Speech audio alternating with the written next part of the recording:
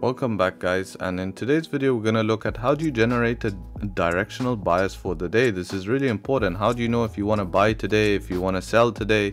How do you know which way the market should go on that current day based off higher time frames going down to lower time frames? This is top-down analysis. You have to know this in trading. It's really important.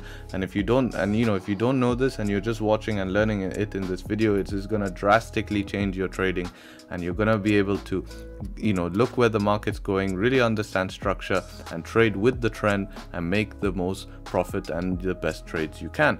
So with that being said, let's take a look at GJ here. We will backtest on other pairs. We'll even go and look like at a random pair because this works with everything. I'm just using GJ because it's a nice for this example.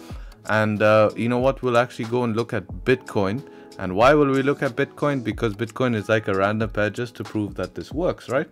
So, let's rewind, let's say, to this week here, right? So on the weekly time frame, what do we have here? We can see on the weekly, we have closed at this area here, and we can look for price to pop up to this next resistance, fill that. We have tapped a resistance here. So this is what we're looking for, right? We can see that we have rising wick. So we're obviously bullish, right? But we're tapping this resistance here. So we need to go to a lower time frame. So for the week, we don't really have much space to go up, right? So let's go and see on the daily what the daily is printing. And you can see there that the daily closed above this pivot here. So daily closing above this pivot, and we did get that push already, right?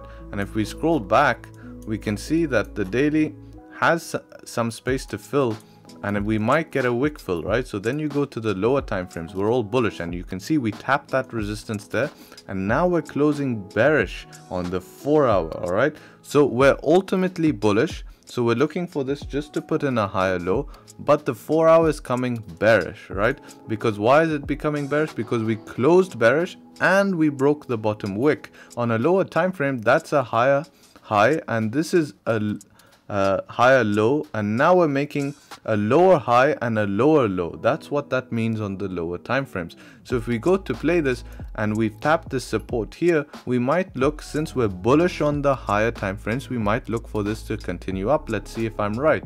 Okay, so we can see, boom, yes, we do get that continuation up. Why? Because we were bullish on the higher time frames. Many people will look at the 4 hour and say, oh, we're bearish, we should come down. No, but we're bullish on the higher time frames, and we were just putting in another higher low.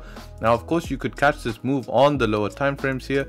As soon as you saw price close bullish here, breaking the last wick, as soon as it closed above this area, you can look for it to continue up. Now we're reaching this resistance. A closure above that resistance should see price continue up, right? And we can see that we ranged here a bit, dirty price action, waiting for that closure above. We didn't get any closures. You see, we just went into a range, really disgusting, right? And as soon as we actually closed below this range, you can see that we had a clean candle here to fill, and it came to fill. And that's what you're looking for. You're looking for these clean candles, and when price closes below a support, it should come down and fill that. And that's how you generate your directional bias. Now let's go to the next week and see. Let's play this. Let's go. Oops. Let's see when it closes. All right, good, it closed, right? So now we'll rewind and go to that week. We'll go to here like so.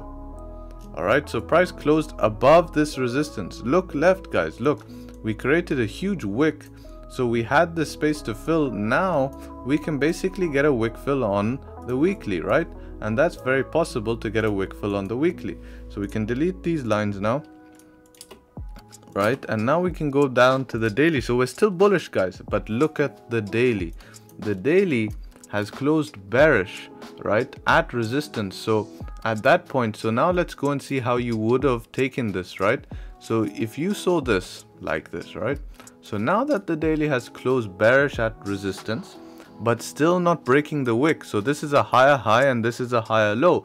So technically the next day, you can still be looking for buys until this wick is broken. And guess what happens? The wick gets broken. Now if you look at the range you had, so now as soon as the wick was broken, you have all this clean range to fill here all the way down to the support, and you can see as soon as it tapped the support, it got bought back up, because on the weekly we were still bullish, right? So now let's go down to the lower time frames and see how you would have been able to catch this, right? So now we're closing bearish. So at this point, as soon as this wick is broken, we can look for sells, and we can see that and we'll put where that wick is, right? So that we know that wick is coming here. And now we'll go on the 4-hour time frame, right? And we'll see, all right, if this is broken, what do we have? So now it gets broken. So now we can say, all right, I'm looking for sells. This is closing bearish. We've come and filled that clean range. And to be honest, when price closes, you could have been a bit aggressive. And as soon as price closed below this area on a lower time frame, you could have looked for this candle to be filled. But this is how you're generating a directional bias. And you can see on the 4-hour, we already bearish, right? We closed same as on the daily, right? What happened on the daily? We closed bearish, we broke the lower wick, and price continued down. This is the same how it works. So that's how you know if you were looking for sells or buys. Let's take a look at Bitcoin, right? So if you look at Bitcoin here, wow, that's a lot of drawings. So let's go on the daily. Let's remove these drawings. And it's the same thing, right? So even the weekly will be nice and clean, right? So what happened? Price is in an uptrend, right? Price broke the lower wick, we had a lower thing. Then we closed bullish. As soon as we broke the wick and closed above this area here, we had clean range to fill. Here, when we broke the lower wick, we went bearish. As soon as we closed bullish and broke this wick here, we're making higher highs again, and we're going up, and we can look for buys. And this is how you generate a directional bias. So if we just fast forward to where we are now, right, and go on the weekly time frame, we can see that we're looking maybe for some sells all the way back down to probably fill the rest of this candle back down, maybe to 49,000, and we'll see if that target gets hit. With that being said, I'll leave you with this. Let me know if this video was any use, or was it a bit confusing. I know it's a difficult concept, but I just wanted to try get it out there. And if it was confusing, I will look at different ways to explain this. Please, I will start live streaming soon, so this will be a very easy to understand during the live streams. With that being said, take care, trade sharp, until next time.